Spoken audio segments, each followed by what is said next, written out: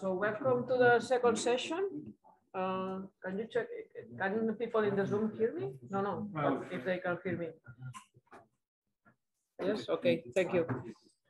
So for this second session, we have a set of talks that present some components of the software stack. So we have first EDDL for ML, project pillars that will be presented by Jose Flitsch from University Polytechnic Valencia. Then we have Ophidia for HPDA project pillars that will be presented by Donatello. Okay.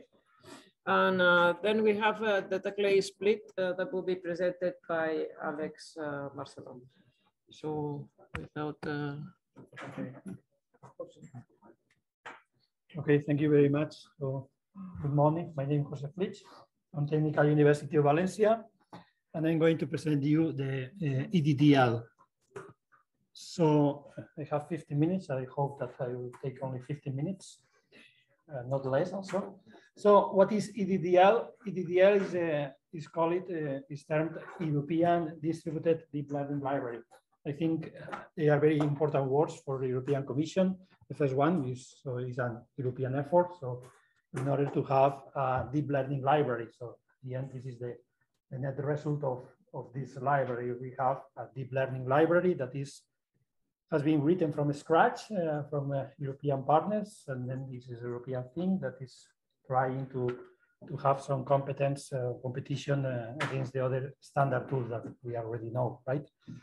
And the other keyword that is very important is the distributed nature. So we were aiming for a distributed training processes and targeting HPC systems. So basically, let's say Mare Nostrum systems or Power9 systems where you have GPUs highly interconnected, or also FPGAs, because we were putting the project having FPGAs, not only one FPGA, but several FPGAs in order to do inference processes very energy efficient, okay? All of this with this library. So it's open source effort, so it's available on GitHub, also on the eFlows for HPC project GitHub repository. And basically, the key things of the library is that it's basically written in C++. This is a first complaint because the community usually likes or prefers Python. This is not my case, but I will accept it, okay? But because we detected this, there is also a Python wrapper that I think is fully functional. And then you can do whatever you can do with the C++ version, because at the end it's calling these functions. The PyEDDL, this is Python wrapper, is also available on GitHub, so you can get access, but should not ask me because I can answer only in C++, okay? But anyway, yeah, there is the direct translation of functions at the end. The nice things of the library is that it's multi-device, so you can run it on CPU, GPU, and FPGA, and then should be with no effort from the end user. So at the end, you just define the model, and then you turn the model, and then you want to run inference on FPGA. Basically, you do the same as you were doing it on CPU or on FPGA or on GPU also. It defines also tensor operation support, because at the end, for neural networks, you need to have tensors for representing input data, output data, weights, and all this stuff, okay? And the distributed training support that I will comment later. So this has been performed in the framework of the Deep Health project that will finish tomorrow. Tomorrow we have the final review, so we are a bit nervous, okay? But I think we will succeed, okay? With no problems. But the library is being used in eFlows and also in other projects. So basically, let me just summarize the main components. The tensors are n-dimensional memory structures. They are not distributed among the nodes, it's just on a single node used in the neural network model. And tensors have an associated buffer, and then the buffer will be on CPU, on GPU, or an FPGA, depending on where you run it at the end, your model. The tensors have a shape and are assigned to a specific device, and then you have most of the typical operations on tensor. You can resize the tensor, you can change the dimensionality of the tensors, and you can do all these kind of things that you usually need, right? And then we have also what is called the layers. Layers basically build a neural network model. So typical layers has been implemented because we are targeting deep health all the 14 use cases for health systems. So from Alzheimer, for skin cancer and the kind of things. But I have to confess that most of these use cases rely on images, and then they rely on 2D convolutions, okay? But we have also activation functions and all these kind of things. I have to say that if you want to implement a new layer, probably in 5 minutes you can get it, right? Because you have a template and then you can add it quite easily. So one of the nice things of EDDL is that you define a competing service.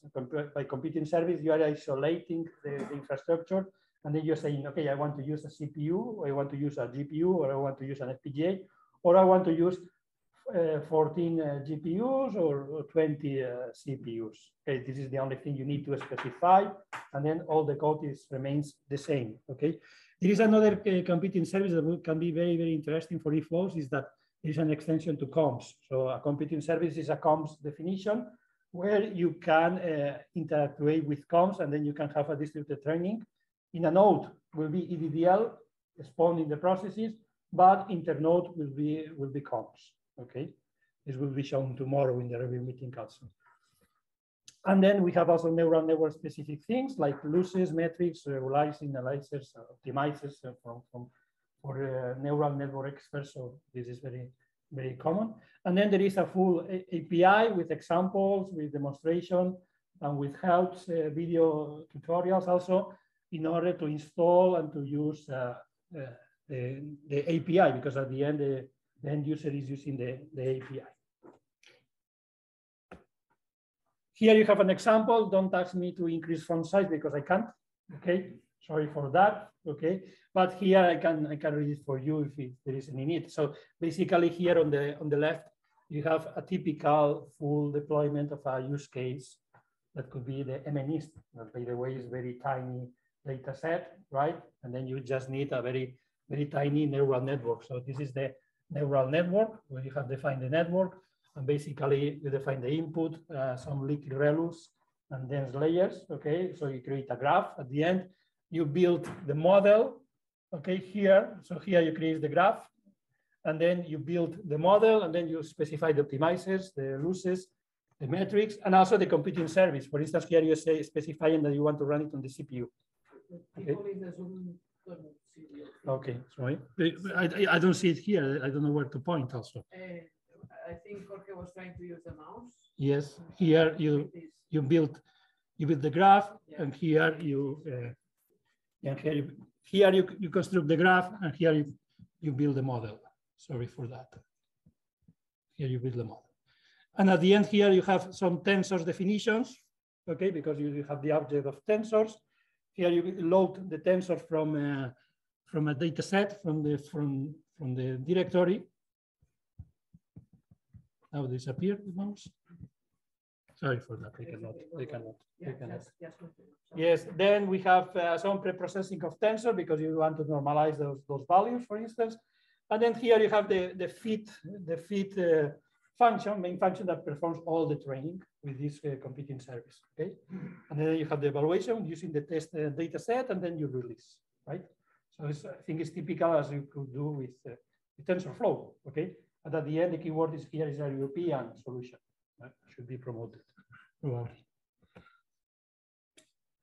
Here you can have the two levels of abstraction. You can have a course training on the top. You just say fit with the number of epochs, or you can have all the functionality in order to build your own training system or dynamic training system where you can iterate on the number of epochs, on the number of batches that you want to run. And then you have a lot of functions in order to modify the batches, to get the next batch, or to initialize the statistics or change the target, and all these kind of things that you can build, right? So you can customize your training process. Here is one example where you can define different computing services. So here on the top you have using 4 threads on your target CPU, for instance. Or here you have one GPU. Here with the one you specify you want to use one. You have 4 GPUs attached to the node. You can specify which ones you want to use it. And then you have a distributed training internally. Okay, there is no comps intervention here, comes is internode, okay? Or here, I like this one most because I work on FPGAs here, and you just specify, I want to use an FPGA, okay? And there is nothing else you need to change, right? You will run it. And here you have, if you want to use it, comps, and then you have a configuration file, okay?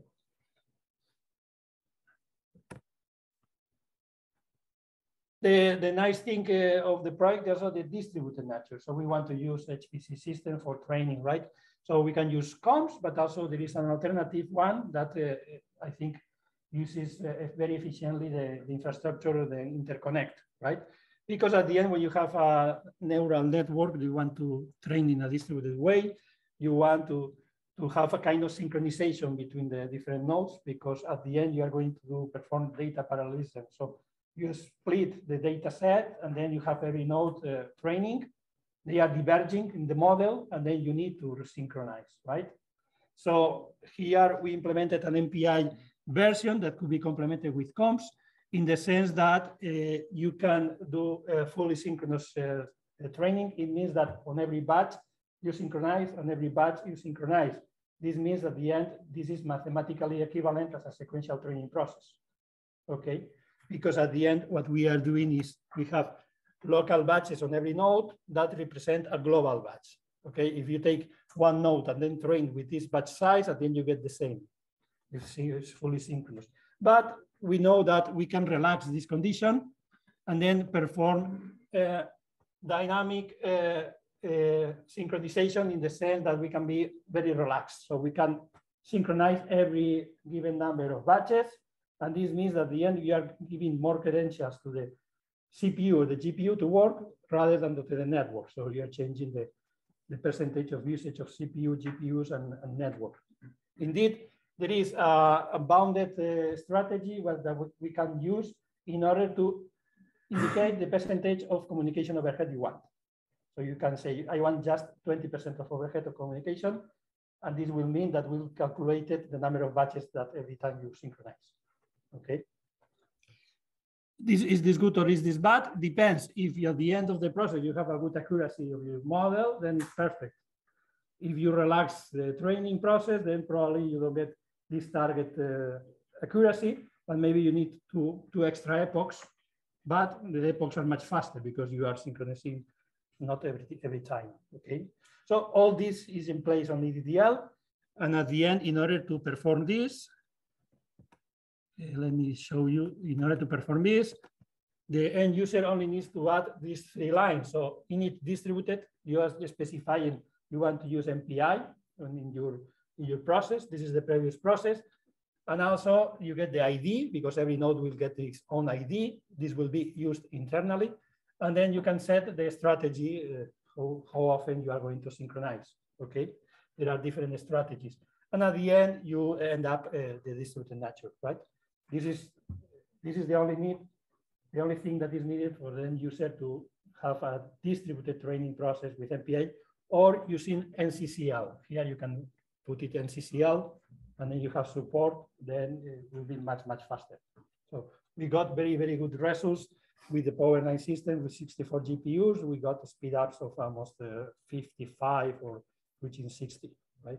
We know significant impact on accuracy. And then this is this is the distributed nature. So every GPU is synchronized, is doing the training, they are diverging, and then you have the all reduction in order to come up with the same model again. This is the same with NCCL.